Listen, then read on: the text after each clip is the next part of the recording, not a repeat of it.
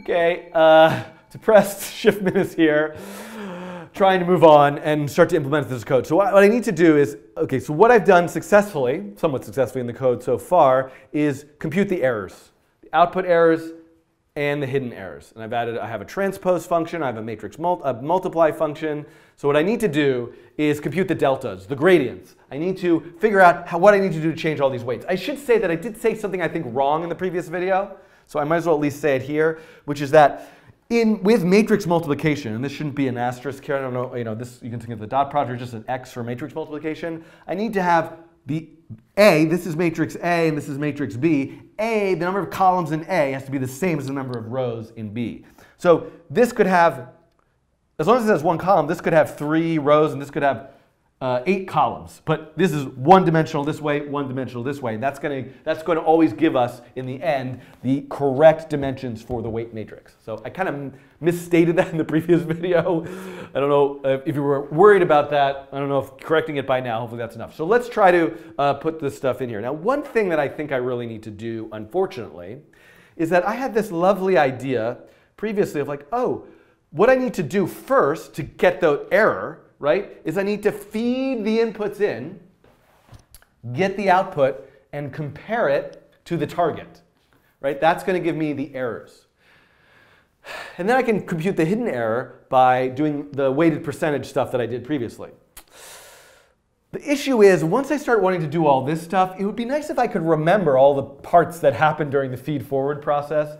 So as much as I just wanted to call feed forward here, I think it's actually going to work better if I run the feed forward stuff here. So I'm going to actually grab all of this, copy it, and I'm going to paste it right here. So there's definitely some redundancy in the code, but this is going to help me figure it out. So I need to feed everything forward. Inputs, hidden, which then gets the bias, passes through sigmoid. So this hidden matrix is left in the state of the values coming out of here. Good. Then I have the output, adding the bias, and the output is left in the state of it coming out. Now, in the state of it coming out of here. Now, previously, I had taken the outputs from the feed forward function. I don't want to do that anymore. And in fact, I guess if I'm being consistent, I should call these outputs. So now I have the outputs, plus I have like all the other stuff that happened before in case I need to reuse it. And I have the targets, and I can have the output errors. So now I need the gradients. So what do I need for the gradient? I'm going to call this let gradient equal outputs. Okay, so how am I going to do this? How am I going to do them? It's like, oh, I don't have NumPy. This is where you really need NumPy, which is a Python library for doing matrix calculations. So let me think about this. I need to take those outputs, which have already been passed through sigmoid, and multiply it times. I mean, this is what I need to do, but this won't work, right? I need to calculate this gradient as those outputs, the derivative, outputs times 1 minus outputs. So I have to do this with my matrix library.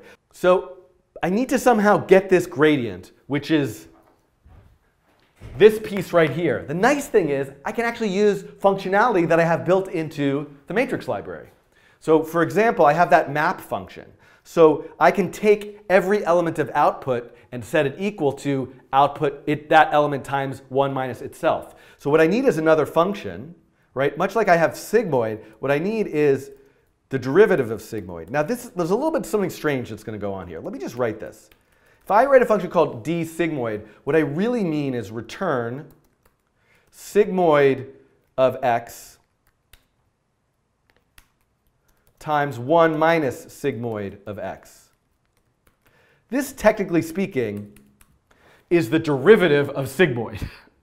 But that's actually not what I want to do here, because if you're following along, and where am I here? In train, I've already mapped the output through sigmoid. So actually what I want is, and I kind of like, I would just want to call it like fake d sigmoid, but I'm just going to put y in here. And I'm going to comment this out, and kind of as if y is, I'm just changing the variable name, y has already been sigmoided. And I'm going to say return y times 1 minus y. So what I can do now, to calculate this gradients is I can basically say outputs, I kind of want to call it gradient, but right, outputs dot map, and maybe I should make a copy of it or something, d sigmoid. Right, so now I've taken outputs and I've set each element equal to this. Now I need to element-wise multiply that by the error. So I need to say outputs. Now here's the thing. In my matrix library, this is like, I have this right here. The multiply function currently, if it gets a matrix, it does what I refer to element-wise multiplication, which I'm referring to as the Hadamard product. So otherwise, so I guess what I'm gonna keep this, and I'm gonna say outputs.multiply by output errors. There we go. So now I've done this piece and this piece. Now I need to multiply it by the learning rate. Do I even have, I've been waiting my whole life just to get to the point where I can put the learning rate in the code, because I feel like once you have the learning rate in the code, I'm kind of done. So let's make that a variable, this dot learning rate. I don't know, I'm just going to set equal to like 0.1 right now. And so now I also need to say outputs dot multiply by learning rate. And now what I need to do, I've done this whole piece here. All I need to do is take what came out of hidden, transpose it, and do the matrix, the matrix product, matrix multiplication between that matrix and this matrix. And then I have all the delta weights, and I can just adjust them. I've got to talk about stochastic, etc. But let me try to get through what I'm doing here. All right, I now am going to say, what am I looking for? I'm looking for this particular array, right? This particular vector. I need to let hidden t, which is hidden transpose, is matrix.transpose hidden, and then let deltas weight. What am I calling these? Like this dot weights IH. So I'm going to say weights HO deltas equals matrix dot multiply. So this is calculate. I'm going to put a comment in here. Calculate gradient, and then calculate deltas. Calculate deltas. Matrix dot multiply. What do I want to multiply? I got to do this in the right order. I want the column vector, which is the gradients thing that I've been doing, and the row vector, which is the outputs of hidden. Okay.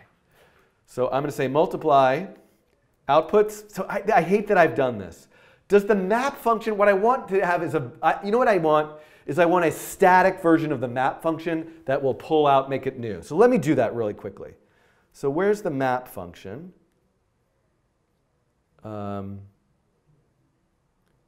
Map. I made a static. I made a static version already. How exciting! Oh, life is good sometimes. Oh, that's so lucky. So I want to do this. Let gradients equals matrix.map. This solves all my problems. Outputs d sigmoid. No, I don't need. All right. So I want to map all the outputs with the derivative of sigmoid, then multiply by output errors, multiply by the learning rate, transpose the hidden output, and then matrix multiply the gradients by the hidden output transposed. And now, weight this dot weight HO dot add weight HO deltas. So this is me just like going nuts and saying I calculated those deltas, change all the weights by those deltas. So I don't know. Is this right? We'll think about this more later. Oh, I need the bias. Well, that's fine. I'm going to do the bias. All right, so that's good.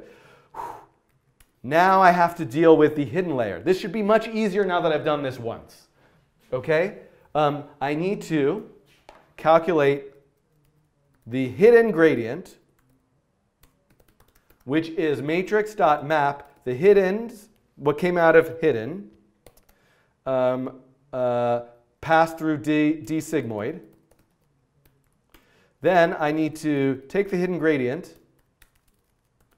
And what did I do up here? I multiplied it by the output errors, but have I calculated the hidden errors? I have calculated the hidden errors somewhere. I did backpropagation. Hidden errors, right there. Oh, how lucky me. Hidden gradient, multiply by hidden errors. Then hidden gradient, multiply by learning rate. And that's this dot learning rate. And did I forget that up here? Yeah, this dot learning rate, right?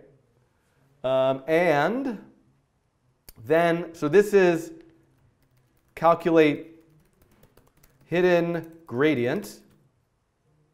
Now, oh my God, calculate hidden deltas, or it's input to hidden. I'll just input to hidden deltas. Okay, so that is just like I did up here. The first thing I need to do is transpose inputs t equals inputs dot transpose. Oh no, matrix dot transpose inputs. Matrix dot transpose inputs. Okay, and then what did I call those deltas? I call these weight hidden output deltas. So let weight input hidden deltas equal matrix dot multiply the inputs. No, not the inputs. The gradients times the transposed inputs. The hidden gradient times the, what do I call that? Inputs t. Transposed inputs. And then, I can just adjust those. My goodness. I'm speechless. I'm without speech. Okay. I think I might be done with this, except for the bias. I'm going to save that I'm going to add the bias in a separate video because I feel like I just need a break. So let's think about this. I might have made some mistakes, but I think that I've gotten through this. I think what I've done is I have figured out a way to use the train function to calculate the errors, use backpropagation to chop up and divide the error and assign blame all over the place. Right? I know the output errors. I need to figure out the hidden layers errors. Then, that's what I've got here. Those were the first two videos. In this, the third video, I kind of talked through these formulas. And now in this video, I have used the math function to calculate the gradient, the errors, times the derivative of the output. I'm adding the learning rate in. I'm multiplying it by what's coming in transposed to get the weight deltas. I've done that for both this layer, this matrix, and this matrix. Again, at some point I really need to extrapolate. If I'm really going to continue with this library to make it something useful, I need to be able to have multiple hidden layers, and this backpropagation would happen in a loop, but I'm doing it as two separate distinct chunks just to understand them. And then I'm going to adjust all the weights. So there's things that I haven't talked about yet. Number one is I've got to adjust the bias values. And number two is when and where should I be doing this? Should I run through all of my training data and get like the kind of average error of everything and then adjust all the weights? Or should I each time adjust the weights for each record? Or should I do batches? Like send in these 10 data points, adjust. Send in these 10, adjust. And that has to do with stochastic gradient descent versus batch gradient descent.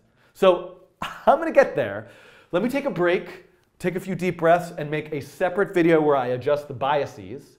I might have made something absolutely completely wrong. So if you want, you're going to have to watch all the way through to find out if I have other things that I have to correct later, which I may. But I'm going to change the biases, and then I'm finally going to I'm just going to try to train it on the XOR to see if I've done this correctly. XOR would be a really simple problem, so it's a good test problem for me to see if my code is mostly working correctly. But before I go, there is one error that I can point out here. This is input to hidden. Thank you. Okay, see you in the next video.